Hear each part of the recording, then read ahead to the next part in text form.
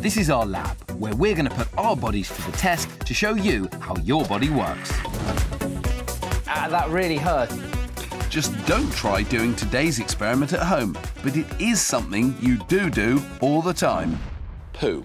We all do it, and it comes in all different shapes, sizes and smells. You can tell a lot about your health from looking at your poo. What you eat and drink can dramatically affect what it looks like.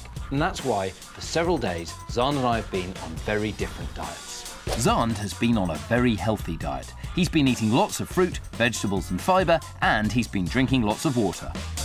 Whereas Chris has been on a very unhealthy diet of sweet and deep-fried foods.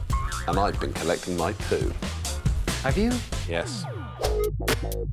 So today's lab might be a bit smelly, and if you don't like squeamish stuff, this isn't for you. But we think poo is fascinating, and we're going to tell you why. So let's take a look at the first poo. Remember, I've been on the healthy diet. Ready? Oh. Now, it does look like poo. Certainly smells like poo. Poo smells because of all the bacteria in your digestive system. As everything gets broken down, they release a lot of gas and smelly chemicals. There are a couple of interesting things to say about it. Firstly, it's big.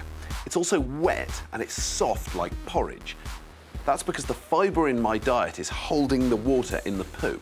And that's very important because that means this poo is very quick and easy to do.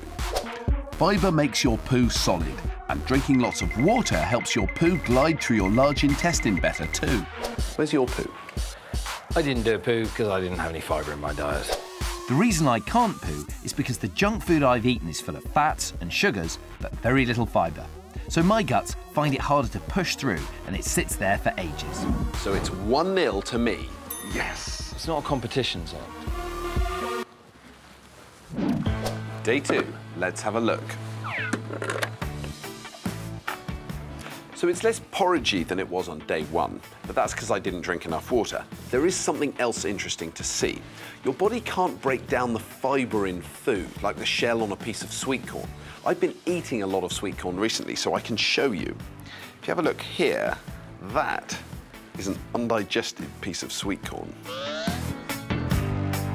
Xand can't digest the sweet corn because he doesn't have the right enzyme. None of us do, and that's why it's good to eat sweet corn, because of its indigestible, fibrous outer shell. I'm starting to get worried about Chris's poo. Where's yours?